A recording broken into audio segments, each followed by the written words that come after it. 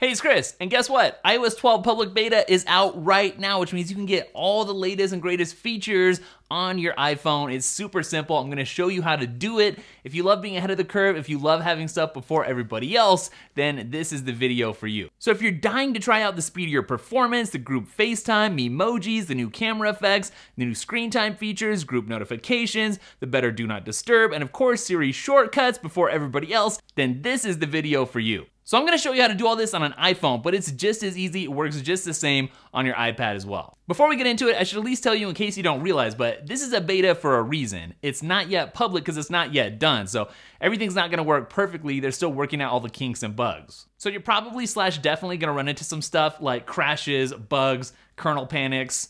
Yeah, I don't know what that is either, but that's the whole point. You're gonna run into bugs, and the beta is the time when people who are testing out the beta can tell Apple and get things fixed. Last thing before we get started, before you install a beta, you always wanna make sure that you've got everything backed up. You can do it in iTunes, you can do it through iCloud. Just make sure you've got a backup before you go any further. So the first step in installing the public beta is to go to Apple's beta software program page, which is beta.apple.com. I'll link it up down below.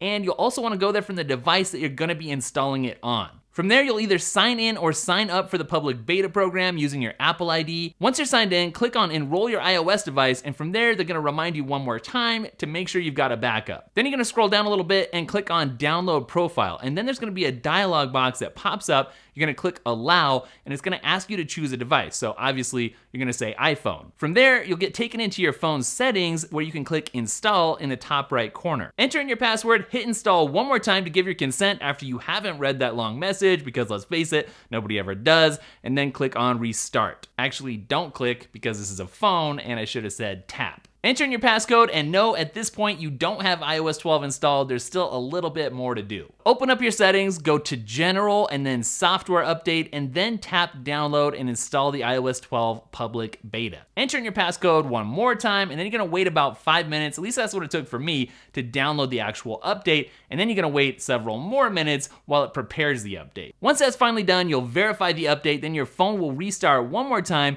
and this time it's gonna take a little bit longer while things actually get installed.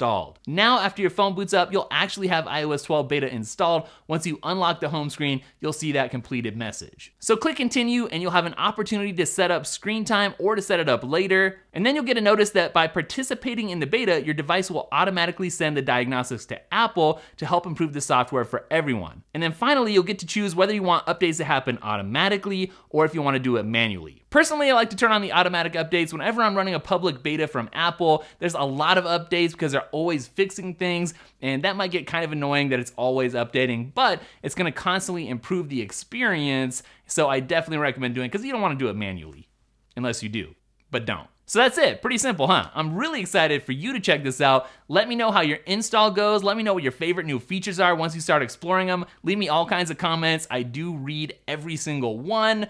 And don't forget, I'm on Instagram, Twitter, @DailyTech, spelled Daily, T-E-K-K, in both of those places. Lots of great content coming up. Can't wait for the next episode of insanely inspiring Apple setups. I know you guys can't either, but I'll catch you in the next video. Later.